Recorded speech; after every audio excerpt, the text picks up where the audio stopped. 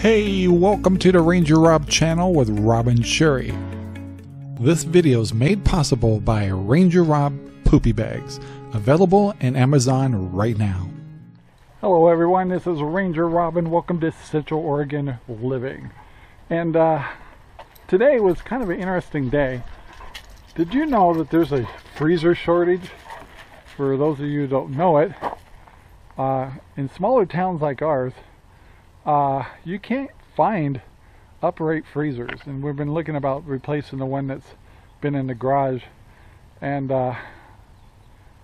also so we looked all over, and then we did see a good sale on a chest freezer at Costco a few days ago, and you saw the video about that. Anyway, we went to go pick one up. It was a 7 cubic foot for $159. It was a good price, and they're all gone. It's like crap. So luckily, while we're in town, we decided to go to Best Buy's, and they said they had a 7 cubic foot in stock, and we get there and there's nowhere to be found. Luckily, we sent the little guy in the back and he found it, and it was the only one they had. So we snagged it. I had to pay a little more than we would have paid for Costco, and so we now have a new 7 cubic foot chest freezer to put into the garage over here. We have a little bit of room. We'll put it there, and that's the puppy right there. Well, I get it unloaded and opened up and set up and the whole works. And it's like, what's the big deal about the freezer, Rob?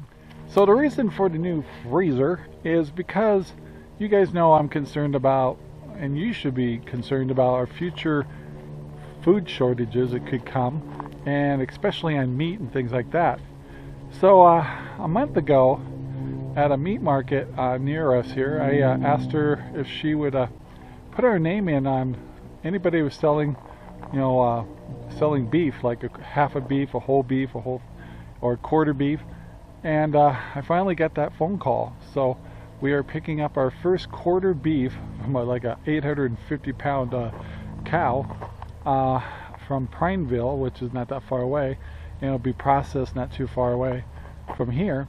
And we're paying $3.50 a pound for hanging weight, a quarter of that, and then we have to pay like 80 cents a pound for the wrapping of the meat, and we pick it all cut up, and we didn't have the storage for that amount of meat. We don't know what the total amount will be, so I'm very happy about that.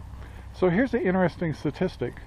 So the gal told me her cow, if she was to process it herself and do the butchering and all that, it could cost up to about $3,000 for about an 850 pound cow.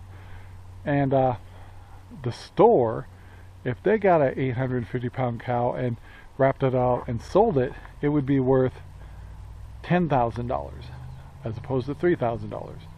So there appears to be a little bit of savings there. So that's one way to look at it. Anyway, we're very excited. I'd like to get stocked up more on beef.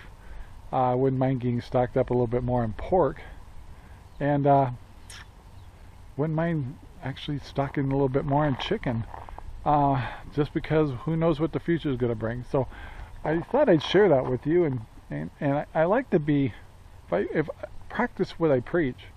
So not everybody's available to do this, but if you're in a region that may have some local farmers around, put the word out that you're interested in going half on a real cow, and or a whole cow, whatever you can store and afford. It's a good idea, and you know where your meat's coming from, and that's the important thing. So I thought I'd share that little endeavor with you. And in the meantime, me and Sherry gotta get this thing unloaded, get it in the garage, hooked up and running, make sure she's running good. And then we got lots of projects to do today. We got our lumber, 2x12 to make a little ladder for our little chickens to get up into our house, and a few little touch-ups on the house. All the locks are on. Sherry put the new shower rubber protection thing on the floor. I'll show that to you later. And we're ready to rock and roll, and we're ready to get those babies in here. The weather's warming up. We want to make sure they're not too shocked. Last night was their first night without a light on all night. Next morning they're perfectly fine. So they're in the next few days they should be winterized, you might say, or climatized to go into their new coop, and we're very excited. So anyway, guys, thank you for watching, and